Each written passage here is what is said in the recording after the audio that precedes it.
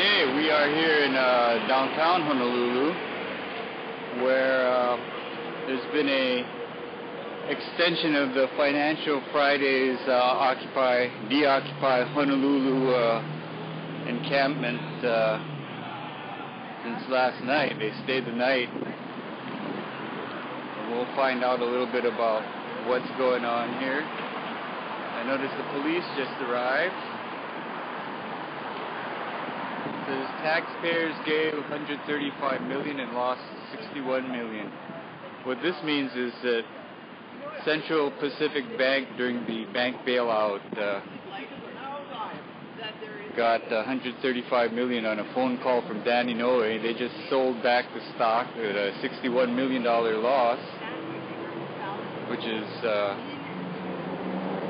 tragic when you consider the mortgages of homeowners that are getting foreclosed.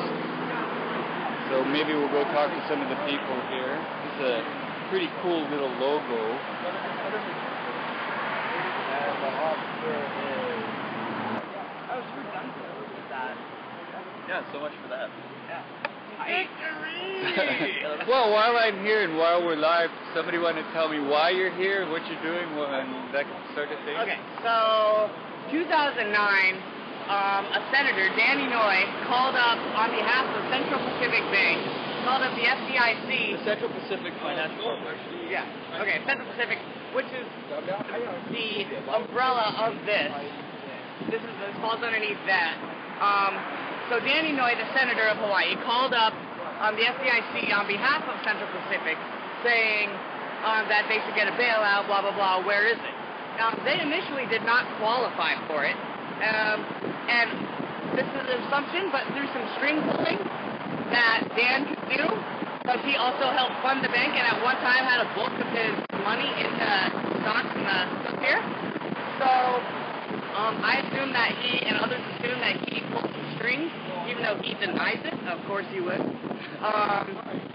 So when they went to go pay back everything that... Well, how much did they get? Oh, they got $135 million in their bailout, okay, under the TARP program.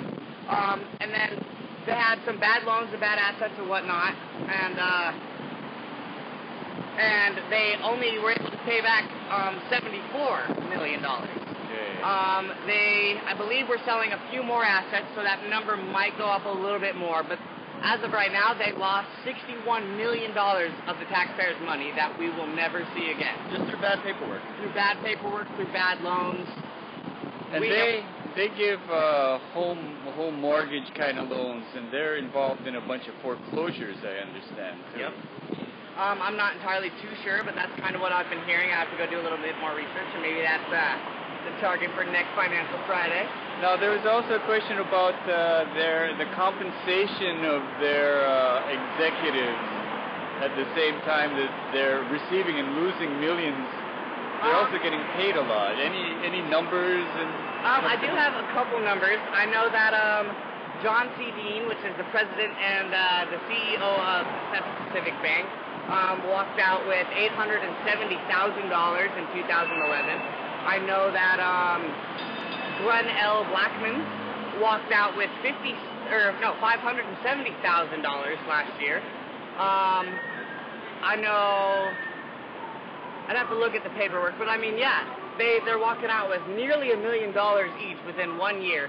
That's not including their bonuses. That's just compensation? Yeah, that's just their normal pay. And the saddest thing is that's the low end of the industry. I mean, these guys are rich compared to us. Right. Yet, you know, they're losing all our money, and yet there's bigger banks losing way more money. So they're like low status guys. Yeah. So there's some banks that are losing a tremendous amount more. And walking away with bonuses bigger than we could even imagine. You know? I mean, it's absolutely absurd that we're giving these money, the bailouts to these banks, and yet their CEOs are walking away with billions of dollars as a total sum, you know? Yeah. I mean, it's millions on each one individually. So we are at Central Pacific Plaza, where there is currently a